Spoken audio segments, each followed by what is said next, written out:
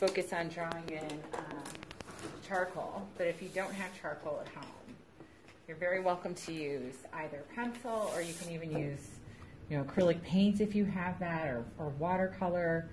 If you have nothing but pencil and paper, that will absolutely work, but I'm going to use charcoal so it's a little bit darker, and hopefully it will show up a little bit better on camera. So the reference that we're working from today is kind of in that 4:5 ratio. So you can do this 8:10, but I think I'm going to do 4:5 for just to start this out. So I'm just going to kind of make a small charcoal sketch today. And that'll be fun because it'll kind of, give us a chance to look at the process, see it really quickly, and how fast this can take shape in just maybe 20 minutes or so. So we're often kind of working on things that take several weeks, and this is a good opportunity just to go a little bit quicker and create something just in one sitting. So if you want to work along with me, you can always kind of pause the video if you need a little bit longer. The first thing I'm going to do, and some of you guys probably already know what this is, I want to find those halfway points. So I'm just guessing at where that halfway point could go. That's my guess right there. I'm going to measure that bottom part, compare it to the top, and I find I'm just a little too high, so I'm just going to move that mark down one smidge and then check that again. Okay. And now I'm going to check for half moving across. So I just kind of measured out that 4:5 box. That's if you want to measure. There's really no rules for this. If you want to just kind of sketch this in freehand, you don't need to go to this, effort to do this. If you're looking for something that's going to be a little bit more accurate, though, I always recommend that we start out just by measuring, making a few marks.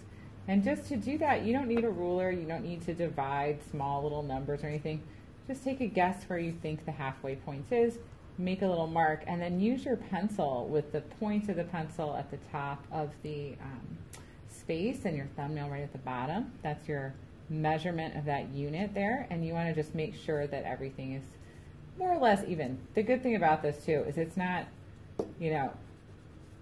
it's not so critical that it's just perfect. It'll still give us a great idea of where things go. So we want to work on developing accuracy. Starting with measurement is a really great way to do that. So again, just guessing, kind of checking those guesses. I think maybe a quarter way is about there, and I just sort of measure out, make sure that I have pretty much equal distance between those marks, and then we're almost ready to get started. So these sort of help me place the large shapes, and that's what I really want to start with. I don't want to start in with detail, with texture, with getting into like the eyes and the reflections in there, because it's pretty cool, but I definitely will not have those in the right spot if I just begin with those small details. So I like to kind of break things down into really simple shapes. And just looking at this, I sometimes will even sketch just a little bit on the photograph, and then I notice the bottom of the head shape, which is what I'm going to start with, lies just a little bit above that first quarter-way mark. So I want to find that mark on my drawing right here, and then I'm going to just kind of sketch in where the bottom of that head shape could go. And I know that the very top of his head is, someplace in this area. It's a little closer to the top than it is to that quarterway. And so I'm just kind of lightly, sketching back and forth. I think pressing too hard and getting too definite of a line right now, it's not really necessary. So we're just going to keep it light. Right now I'm using pencil. I will switch to charcoal so you guys can see it maybe a little bit better. Let's do that. When I work with charcoal, if you happen to have this at home, the vine charcoal is a really good one to start with, because the other ones are not as erasable as they could be. So this is a little bit more challenging on something this size, but I do want to darken my lines. You don't need to darken yours, but I want to show you sort of what I'm starting with, what I'm getting in. Okay, the next shape that I want to look for and place starts right around here, and it's this muzzle shape. So if you guys can see that kind of muzzle that I'm tracing with the pencil there, okay, that's what we want to put in. I notice the top is at a bit of an angle, and that angle is going to help place the eyes and show that the head is turned just slightly. So looking at that quarterway mark here, we're going to move down from that just a little bit. I'm going to start with that angle between the eyes. That's also describing that top of the muzzle shape. So after that, we're just going to sketch this around. And I'm just looking at like the side of the eye shape here, where that's going to fall. And now I want to kind of break that muzzle down just a little bit further into the top portion. Cut that a little far in. And then there's a bottom portion that has some teeth showing and the bamboo stalks. Okay, so I want to just show where that nose is going to be placed, and that usually is going to fall in that same angle. The top of the nose should be at the same angle that we see. I'm going to extend it so you can really see it for the top of the eyes. Now, it isn't going to be too detailed right now, but I do think getting in those dark shapes, drawing those shapes in, will really help us see the panda. There we go. All right, so his eyes are going to go someplace in here, but they're pretty dark, and I'm not going to get into detail too much yet, but I think we have those placed along that line pretty well. And now I'm just going to kind of sketch in the remainder of these shapes, and those are the ears up at the top here. It's pretty dark in that background, but I think it's going to be nicer if when we get into value, we can maybe leave that a little bit lighter in the background. All right. And then finally, I'm going to draw on these little bamboo shoots.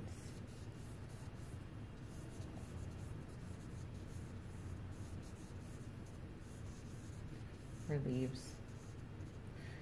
All right, now I'm going to move away from the drawing just a little bit and just kind of look at it from farther back just to make sure everything's sort of placed correctly, shapes are looking proportionate to one another, and we can also do some checking. So just to go over this just a little bit, you know, what if we checked the height of the panda's head like this by laying our pencil right there on that head, pencil points at the top of the head, thumbnail at the bottom.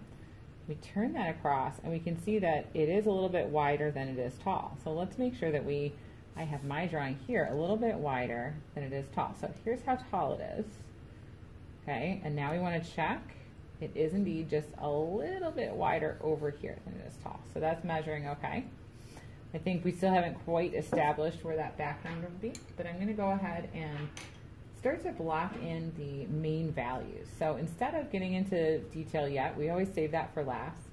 We just want to kind of give it a quick fill-in of what's sort of light and what's kind of dark. And that'll really, you'll see it shape up pretty quickly. So I'm going to make the background just a little bit lighter than it is in the photograph. I think it's just printed a bit dark.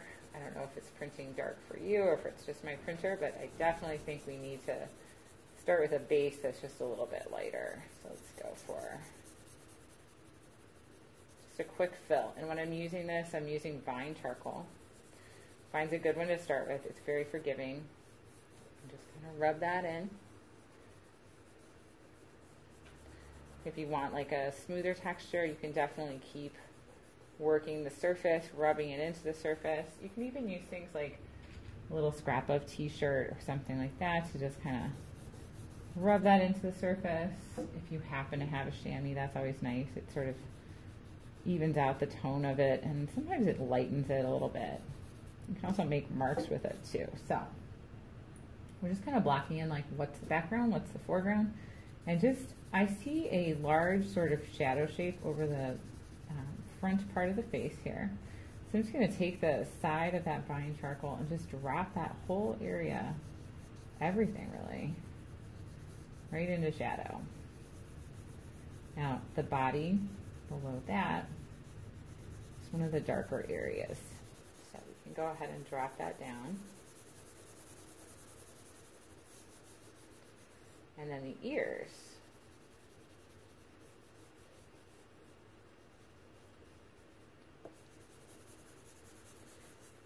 Some leaves that are going to going to come across here, and between the leaves, it actually looks like it's a little darker than the leaves. So I like to kind of separate out areas like this. I'll go for that dark between value.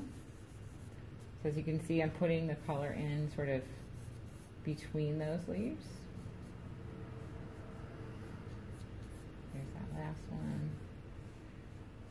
All right.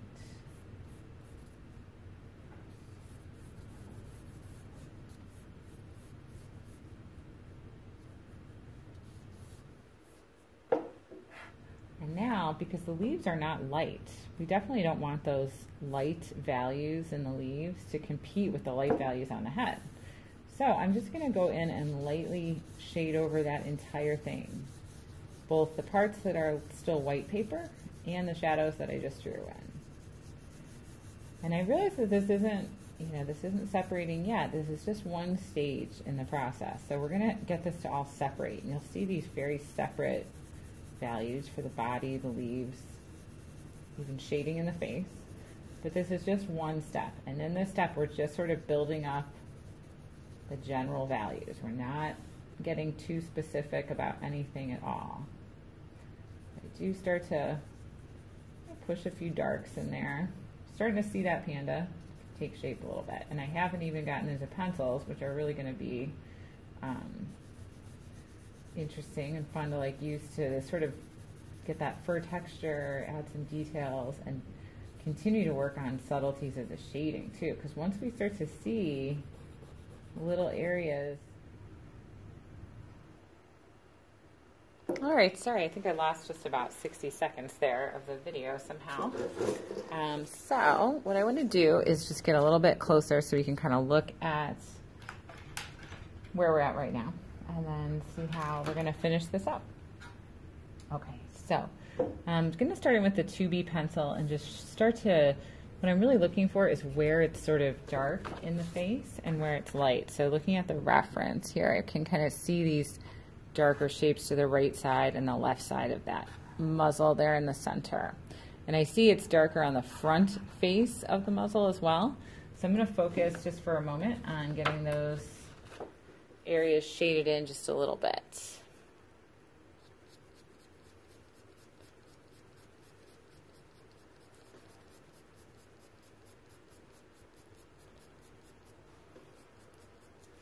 So as I'm shading, there's absolutely no reason to go in any other direction than the direction that you see the fur growing. So I'm using a very well sharpened charcoal pencil, and I'm just kind of going in and making tiny little marks to darken these areas. I'm a little bit more specific. I see those bottom teeth. Man, those bottom teeth are something I really wanted to make sure that I included. And I'm just, as you know, we kind of shaded that whole area in just lightly with the vine charcoal, and that might be light enough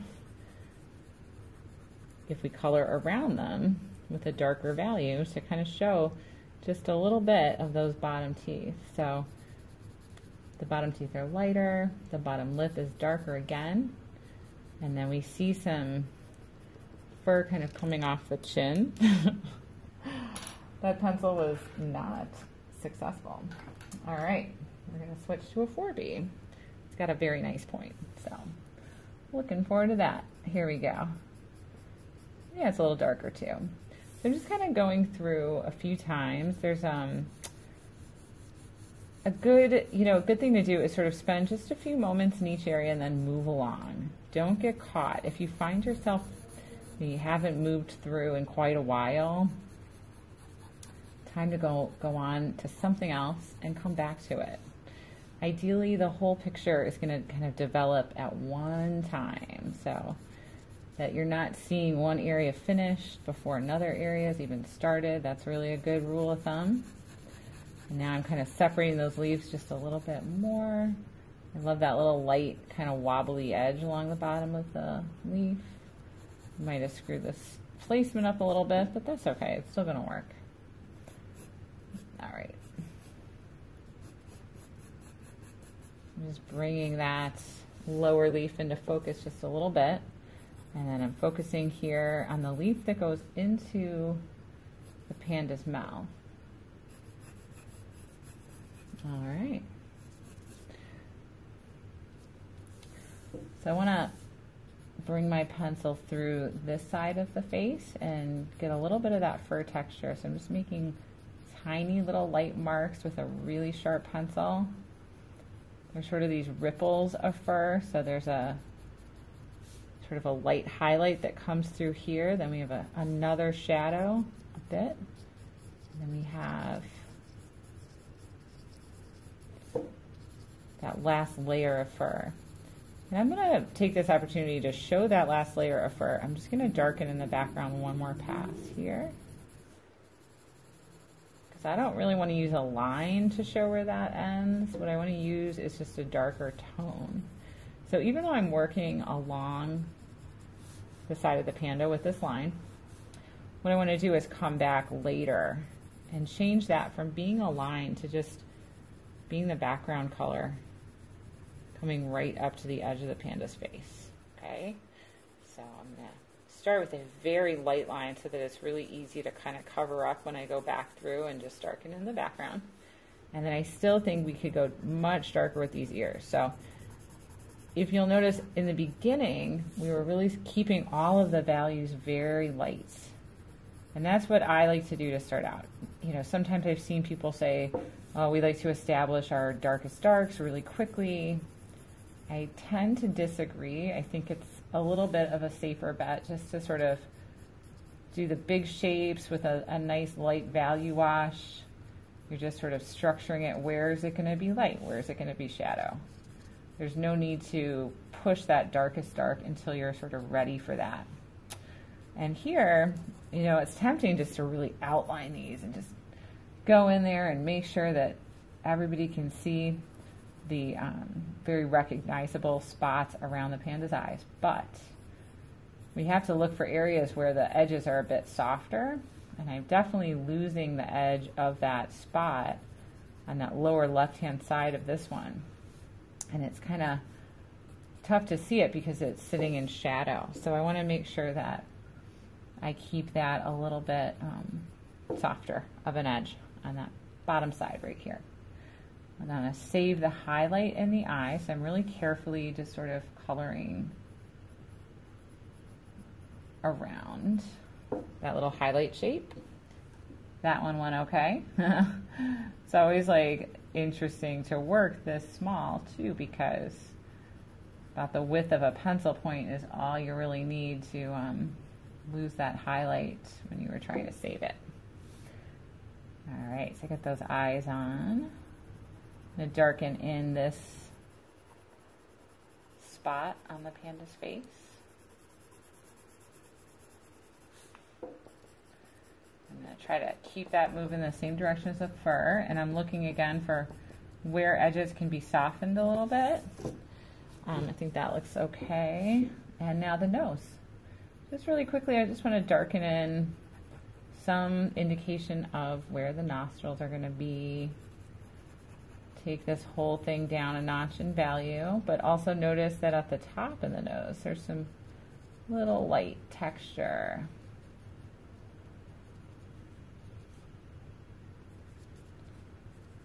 Okay, so I think the face is more or less done for just like a really quick study, but I'm looking at this leaf area, right where the leaf sort of meets the face, and I do notice that the leaf is actually, should be lighter than the face. So in order to do that, you may need, at any point, if you've gone just a little too dark, or you just want to clean something up and give it like just a bit of a sharper edge or more value contrast, you can take your kneaded eraser, shape that up into, you know, a point that's going to fit the area, like that kind of thing. And then we can just go in there, take out the highlight on that leaf. I love what it does to the texture of charcoal too.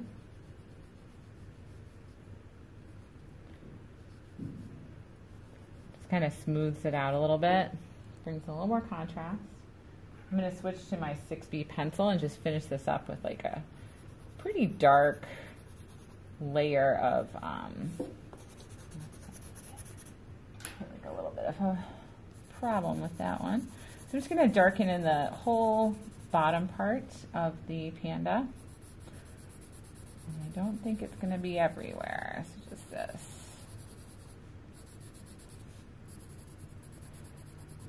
Okay. I want to leave those little chin fur texture marks, so I'm almost like coloring around those a little bit. And then I'm just kind of going in, same thing with the fur direction. I'm just kind of thinking about generally, like, you know, I wouldn't really want to go across with this. I think it's probably more effective to kind of come out at an angle like this. And then I want to clean up just a little bit around the mouth. So we can see the mouth coming over and above the leaves. I want to bring in that little bit of shadow that goes right underneath the muzzle here and onto the leaves, and then we have one that's just a little bit next to it. So just bringing in those darks are really going to help show where the mouth starts and the leaves end, I guess. All right, so darken that in a little bit. I think overall what I like to do too, and what I always recommend, is that we just take a second to kind of squint. I like to maybe bring in just a little bit more detail around the face, since that's usually kind of where people want to see it. They want to look at those eyes, and you know, faces are where it's at. So if you spend any additional time on this, one thing that you might try to do is just like take your finger, darken in some of those lights, just softening the edge just slightly. Okay, I don't want to lose them. I don't want to totally darken them too much. And then come back with a kneaded eraser, like a little pointy one. And then we can kind of lighten up along the edges, and we can lighten up on the top of the nose. We're just thinking about all the places that light would hit this panda. And I think